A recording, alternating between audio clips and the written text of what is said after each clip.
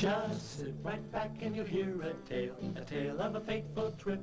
To end the 10-year-long Trojan War, a group of Greek soldiers hide inside a large wooden horse, allowing them to sneak through the gates, kill Achilles, and burn the city to the ground. The leader of this group was a man named Odysseus of Ithaca.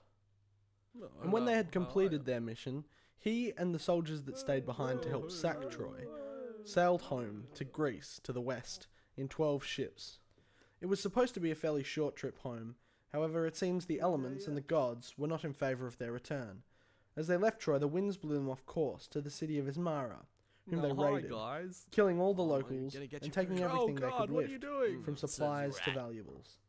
They set sail again when the winds changed, but just as they rounded Cape Malia, they are blown off course again, and wind up in the land of the Lotus Eaters. Odysseus sends some of his men to find out more about the people of the island, but when they were offered the lotus fruit by the locals, they lost all interest in returning home, and Odysseus had to drag them back to the ship. Come along now, man. Oh, but I don't want to go. They set off again and eventually find themselves in the land of the Cyclops, where they meet Polyphemus, one of the Cyclops and son of Poseidon, the god of the sea.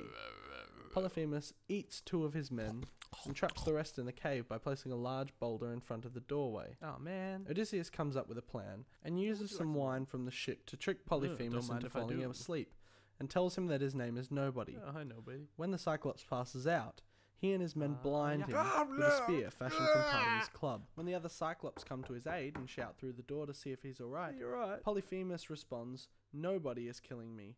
The others assume he is just sick. Get well soon. The next morning, when Polyphemus, now blind, goes to let his sheep out to pasture, Odysseus and his men tie themselves to the underside of the sheep to escape. He shouts back as they sail off, "If they ask who blinded you, tell them it was Odysseus." Like that. Polyphemus is enraged and prays to his father to curse him. After the potentially journey-ending meeting with Aeolus, the god of winds, who gives him a leather sack containing all the winds except the west wind, and the devastating backtracking when some of his men opened the bag, and a run-in with the giants of Laestrygonnus, when all but one of the ships are destroyed, Odysseus and his men wind up on the island of the witch Circe, who turns most of his men into pigs. As Odysseus goes to confront her, he meets Hermes, the messenger god, who gives him a potion called Molly to resist her magic. When Circe realizes she cannot kill him or turn him like the others, she tries to take him to bed, but Odysseus makes her swear an oath to never harm him, and to reform his men, which he does. Odysseus and his men spend the next year feasting and drinking in her palace, generally wasting time, until they decide it is time to return home. With Circe's guidance, they head east, to the edge of the world, where they gain access to the underworld. There Odysseus speaks with one of his old crewmen, the prophet Teresia, and Achilles, who fought at Troy. He tells Achilles that he was revered as a god by the Greeks, and that he sees he still holds that power in the underworld.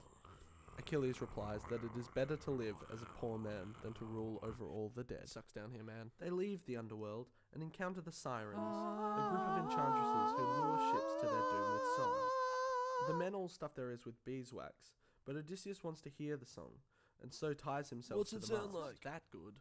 Finally they come to a narrow pass, the home of Scalia, a six-headed monster, and Charybdis, who draws water into its mouth, creating a whirlpool.